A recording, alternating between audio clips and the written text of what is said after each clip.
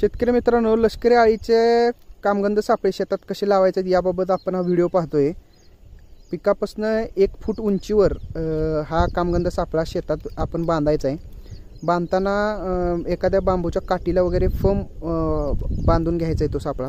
आता ह्या पिकात आपण बघताय ते हळदीतलं मका हे आंतरपीक आहे आणि त्या मका या आंतरपिकात बऱ्याच मोठ्या प्रमाणात लष्करी अळीचा प्रादुर्भाव झाला आहे। तर तिच्या सर्वेक्षणासाठी आपण हा ट्रॅप इथं बांधतोय। आज आपल्यासोबत होया मी शेतकरी समूहाचे ॲडमिन अमोल पाटील आहेत आणि शेतकरी योगेश चौगले यांचा आष्ट्याजवळ शेत आहे। तर त्या शेतात आपण एक डेमॉन्स्ट्रेशन घेतोय। तर हा कामगंध सापळा असा इथं फम बांधल्यानंतर त्याची जी खालची पिशवी आहे ती पण अशी एकदम गुंडाळून व्यवस्थित परत खाली ह्याला बांधायची। तर ही पिशवी आपण बघत असाल, ही खालनं त्याला असं रबर बँड लावा किंवा नाही लावला तरी चालेल, फक्त ती बांधून घ्या आणि ती पिशवी खाली फक्त त्या काठीला परत बांधून द्यायची, म्हणजे जेणेकरून वाऱ्यानं वगैरे ती उडणार नाही।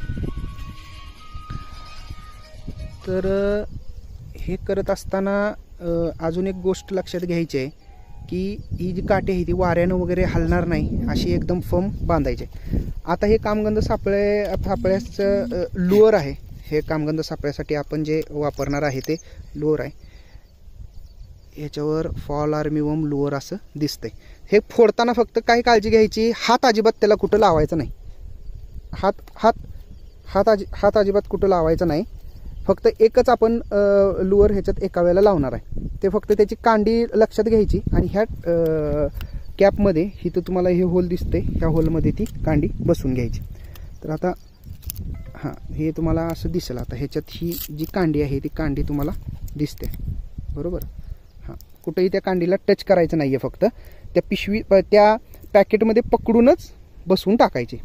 एकदा पॅक दाबा, ओके। तर ही अशी पॅक बसली ती कांडी की फक्त ह्या ट्रॅपमध्ये बसवून द्यायची।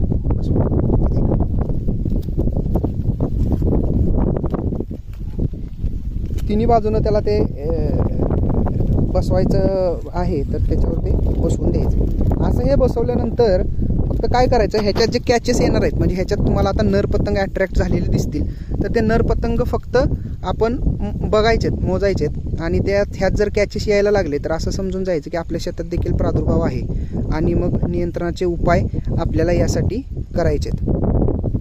धन्यवाद।